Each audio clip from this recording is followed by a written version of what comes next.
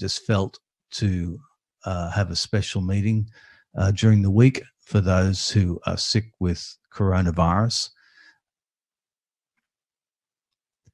I want to say that in this meeting, I see you healed. I see you healed. I see you healed. I see you healed. Praise God. Jeremiah 33, verse 6. Now listen to this.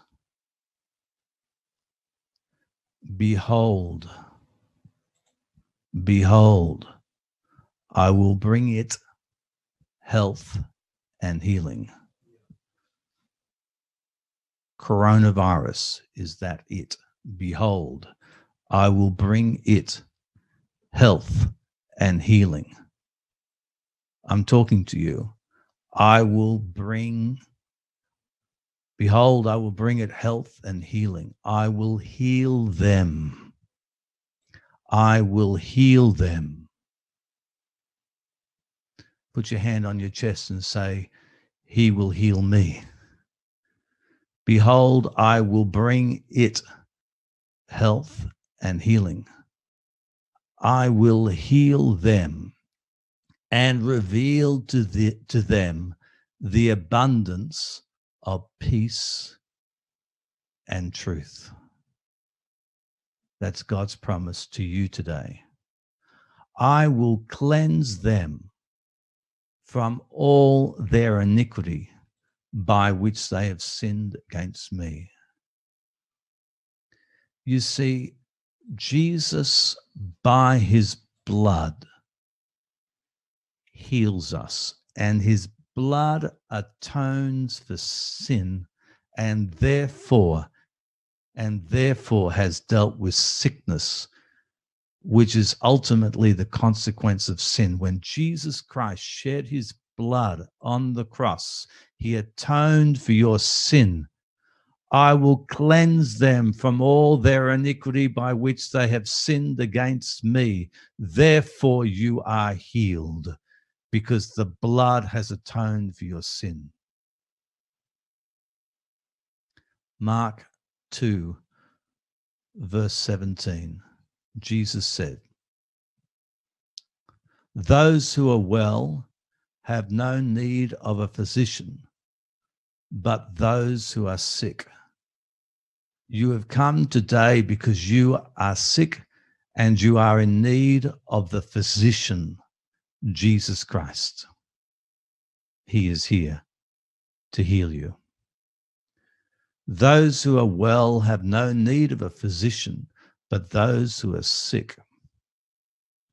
I have not come to call the righteous, but sinners to repentance. Jesus Christ, he's looking out at the crowd, and he sees those who have repented of their sins, who are righteous. And he says, I have not come to call the righteous, but sinners to repentance. Jesus comes in a special way to sinners. He comes in his compassion for sinners to call them to righteousness. Jesus heals the body. He heals coronavirus, and he also heals the soul by bringing the soul out of sin, atoning for sin with the blood of Jesus, forgiving the sinner.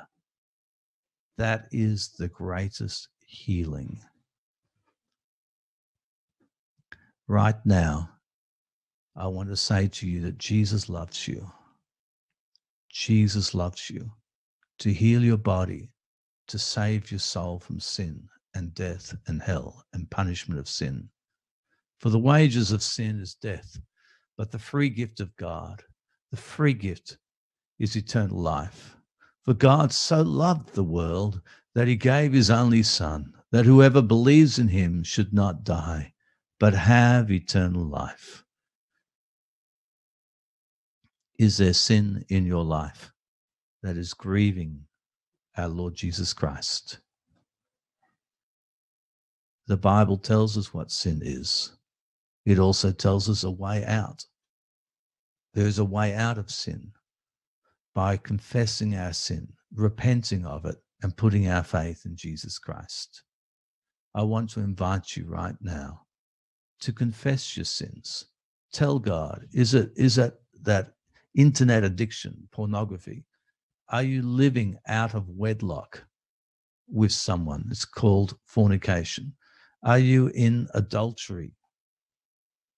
Are you involved in the occult, in the new age, in witchcraft, in any of its forms, whether it be horoscopes, having people read your palms, tell your future? Do you hold unforgiveness and resentment? God will not forgive you unless you forgive others. That's what Jesus tells us, instructs us, because he died on the cross to forgive. When you hold unforgiveness to others, you deny the power of the cross for your own forgiveness. So I want to invite you. God loves you. He sent the Savior Jesus to die on the cross for you. Confess your sins. Do you have a bad mouth? Are you gossiping, slandering people, getting angry at people, lashing out at people? Ask him to forgive you and to turn from your sin. Genuine repentance. So right now, let's begin to confess our sins. Just confess them. Confess them. Confess them. Lord Jesus, we confess our sins right now. We confess them. We bring the darkness of sin into the light of Jesus, and we repent. We turn to Christ. We repent. Lord Jesus, come into our hearts. Forgive our sins and cleanse us from all iniquity. I want to declare. Jesus said, those whom you forgive are forgiven. I want to declare that if you've repented today and put your faith into Jesus Christ, I want to declare that you are forgiven. You are forgiven. Behold, the Lord says in Jeremiah 33, verse 7, he says, I will cleanse them from all their iniquity by which they have sinned against me. If you have repented, you are washed clean by the blood of Jesus. You are forgiven. I think it's Psalm 103. It says, bless the Lord, O my soul, and all that is within me. Bless his holy name. Oh, Lord, we thank you. Bless the Lord, O my soul, and forget not all his benefits, all his blessings to you. Don't forget them.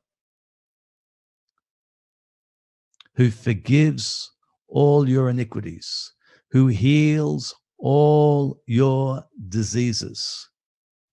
Getting an echo. Who heals all your diseases, who redeems your life from destruction, who crowns you with loving kindness.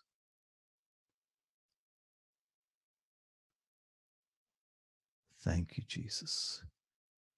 Who satisfies your youth like the eagles.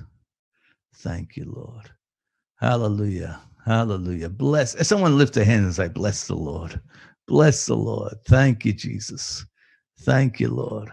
Thank you, Father. Isn't he good? Isn't he good? Thank you, Lord.